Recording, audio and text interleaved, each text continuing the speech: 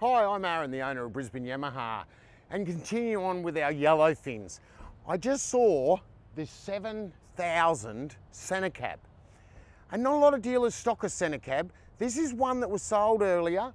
It was sold with an Evinrude, and the owner has brought it to us. He's going to put a Yamaha on it and a self-deploy Minn Kota. But what I thought is, you know, we'll have a look at this boat and I'll show you how the layout with the Centre Cab. Because if you want fishing room, these things are beautiful. Now, it's a few years old, but the owner's awesome. He put a, you know, Saka anchor winch in there, catch and release on the front. And have a look at this trailer. I can't remember when this was sold, but I'll have a look. Look at it, with the wheels. It's done a lot of fishing, this boat, and it's in awesome condition. The brakes, he loves it. You know, and the only way to make it better would be to put the Yamaha on it. 2019, he bought it. Now, let's have a look inside, because at the time it's got bait stations and things on it. 3 years ago when he bought it from a yard that I own down there on the Gold Coast, bait station. You can see there how it's used. You know, it's still all strong, all the tackle, does a bit of trawling, he does a bit of jigging. Looks like he catches, got a lot of big hooks there, so he's been fishing. You know, bait station's held up very nicely. Live bait tank there. And I know he trawls and catches mackerel. Geez, they're a good size even back then. Rear seat that comes out. Just put a bit of sea deck on the floor just to soften it. Look how that esky goes in there on that two-way seat. And I love these seats in centre consoles. I'd put one of these in any boat, to tell the truth. Just sit back here, you're watching your rods, or quickly move it for driving. You know, up the side, it is really a true walk around. Rails to hold on, plenty of room.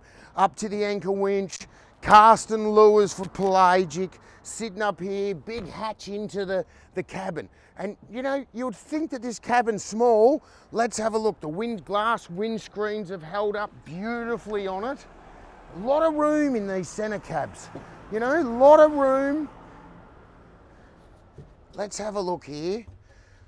Got the Ray Marine anchor winch. We'll open this cabin and look in there, Dan. Heaps of storage. It's got a head, you know, so if your wife's going, oh, I'm not buying a boat without a toilet, don't worry about that. Yellowfin, we put toilets in there. Have a look at this. That's the best looking shoe I've ever seen in my life. It's a thong. Where would you get something like that from? Anyway, we'll leave that. Have a look at those cupboards, Dan. Take 7 people. Rated to a 225 Yamaha, and that's what he's putting on. It's going to go like a rocket. And you know, it comes with zip weights. They've been proven. And the cabin, you know, so you looked at that, Dan, and it all closes up, lockable, watertight, and you're off. Great ergonomics in this, hanging on.